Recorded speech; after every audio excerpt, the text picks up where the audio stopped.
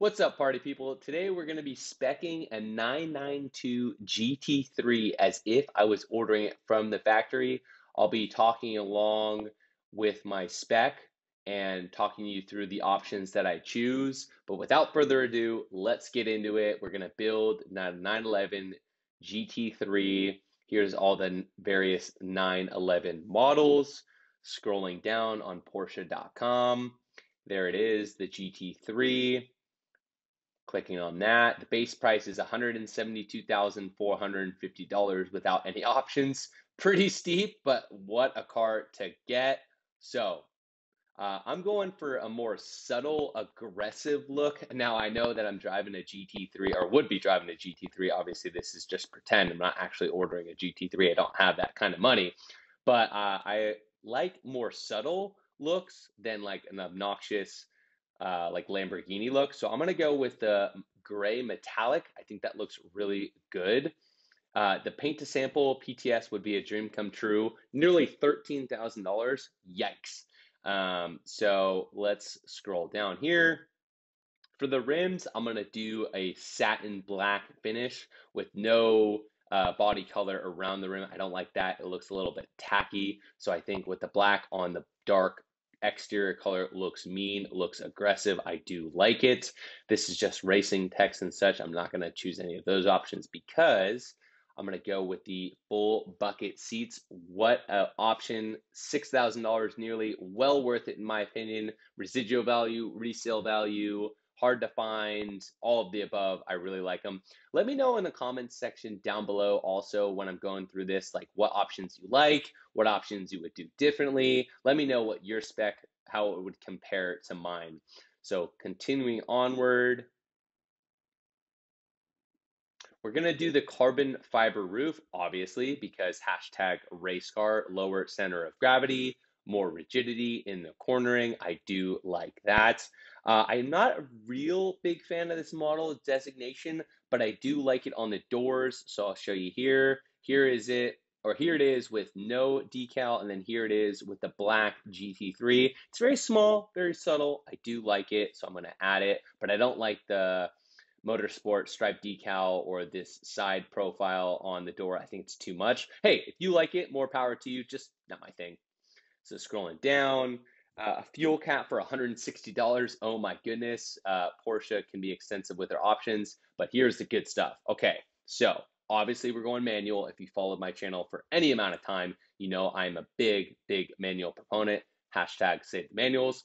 Front axle lift system. In Southern Orange County, some of the driveways, some of the entryways can be pretty steep. So we'll definitely need that and want that going around town.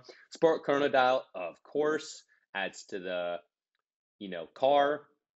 We're going to do the PCCBs, the Porsche carbon ceramic brakes. Very expensive option, very worth it. As you can see here, it looks so much better. And if you were ever to track it, you would definitely want the PCCBs. I'll show you why I chose yellow instead of this high gloss black in a moment. But continuing on, the headlights, I mean, I'm not a big, they look amazing. I love the LED light bar across the rear end. I think that's super, super awesome to see. Let's see what they look like. A black housing headlight, I might like that, but I don't want the blue, so we would not do that. We would do this, $4,000. Wow. Oh, here it is, 850 LED with black housing headlights. Yes, that looks a lot better, a lot more aggressive. I do like it. Park assist, similar to parking sensors. I definitely want that. Traffic sign recognition. I don't know what that is.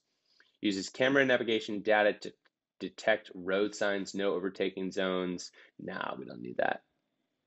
It's a manual sports car.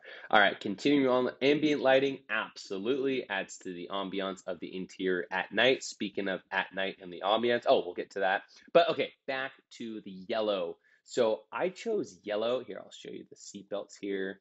So that's what the interior looks like with no color, but look at this. If we add the racing yellow seatbelts, just pops a little bit more. I really, really like it.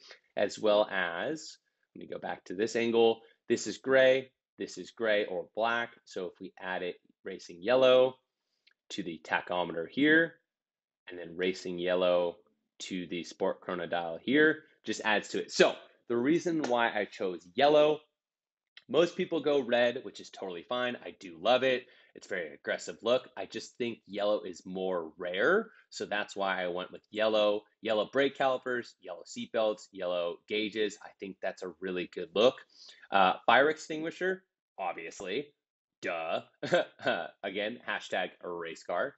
Continuing onward, that is the interior look of the 992 GT3. All these personalized floor mats, don't really need that. Air vent surround, don't really need that. You can put it in different colors.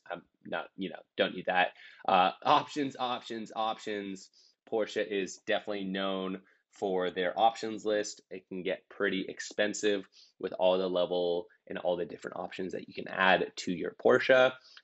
Bespoke this, bespoke that, extended panel leather, this, that, and the other. Don't need any of that. I want a true race car. So continuing onward, back to the interior of the door, the ambient lighting. I do like this door sill guards in illuminated that say GT3. So that is definitely an option that I would choose. Yes, we want to accept. And Bose surround system. So I know you're getting a sports car for the engine sound and that sort of thing. However, I love music. Kygo, Rufus Du Sol, and Odessa are three of my top favorite artists. Shout out to anyone that also listens to them. I actually saw all three of those in concert. Anyway, I would like to listen to them on a road trip out to Arizona or whatnot. So I would definitely get the Bose surround system in my car. I would even get the upgraded sound system in like a GT4 RS, even though the intake is right behind your head in the interior cabin. I would still like it to listen to music when I want, and then if I don't and I want to hear the engine, I just turn off the music. Simple as that. So scrolling down, and then lastly, rounding it off, I would definitely get the Porsche Experience Center in Los Angeles. Not too far from me. I've done it before. I've had some videos on that on my channel as well in the past. So this is the GT3 model that I created. As you can see here, actually, let's go what it looks like at the top. So there's the interior. Looks very, very nice. And that is the exterior look. Oh my gosh, if that is ever in my driveway, I would be a very, very happy man. That's the interior. Show you the seats with the GT3 bucket seats with the yellow seatbelts. Looks amazing. So back down here, I'll go over the pricing that we added it up to. So there it is. Your dream becomes reality. 911 GT3, amazing. So base price, $169,700. Delivery, processing, and handling fee. Fun fact: you don't need to pay those on used car when buying used car. Just as a heads up, delivery, processing, and handling is only for a new car, so that's $1,450. Gas, guzzler, tax $1,700. My options list was $32,715, which is a total price of $205,565. Now, that's obviously before any dealer markup. That's getting it at MSRP, which would be tough to do. But that is what my dream spec 992 GT3 would be. I'm very worried though, because in the future, it's going to be leaning towards all electric cars. So I don't think I'm ever going to be able to spec a Porsche from the factory, which is kind of a bummer. I don't really love electric, not really a fan of it. But thanks for watching today's video. I do appreciate it. Let me know again what you would do differently, what you would do the same, what options you liked, what options you didn't like, so on and so forth. But that is my GT3 configuration. So I'll try to link this in the description down below so you can check out the build yourself. But thanks for watching. See you on the next one.